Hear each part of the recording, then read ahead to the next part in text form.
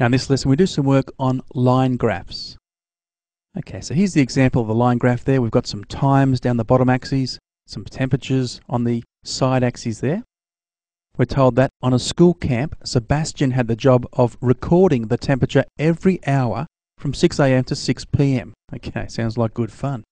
The line graph below shows the results. The first question, what was the temperature at 9 a.m.? Well, there's 9 a.m. It's a matter of just reading straight up until we hit the line graph, and then we read across. Okay, so the temperature there, it's somewhere between 5 and 10, and using the scale properly, we find 8 degrees. So the answer there, 8 degrees Celsius. What was the temperature at 4 p.m.? All right, well, there's 3 p.m., there's 6 p.m. Where do you think 4 p.m. would be? Okay, be right there. So from that position, let's read straight up, and then from there, straight across. And again, looking at the scale carefully, we'd find 16. So the answer then, 16 degrees Celsius.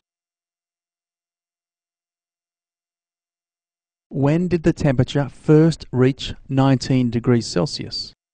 So there's our temperature gauge. From 15 to 20, where do you think 19 is? Well, it's right there. So with this time we read across. And we're after the first time it reached 19. So that's the first time we hit the graph. And reading down, we can see there's 12 noon, the next one would be 1 p.m., then it would be 2 p.m. Our answer would be 2 p.m. there.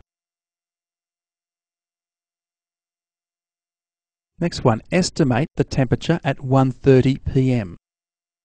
Now 12 noon, there would be 1, there would be 2 p.m., 1:30 p.m. right in the middle. Okay, now we're estimating this time because we didn't measure it. Okay, Sebastian didn't measure exactly at 1:30, but we can estimate using the graph. So we read straight up, then straight across, and from our scale we can see 17. So the estimate then is 17 degrees Celsius. Find the difference between the highest and lowest recorded temperatures. Okay, this is known as the range, the difference between the highest and lowest. Well, let's consider the highest. There's our high point. We read across, we can see it's 20 degrees. Okay, that's marking 20 on the graph there. The lowest recorded temperature, well, that's our lowest point. And again, reading across, we see 4 degrees. Okay, find the difference. Okay, what's the difference between 20 and 4? We do the subtraction.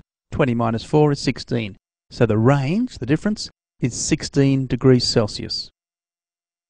Excellent. Well, that concludes the lesson. Good luck with your questions.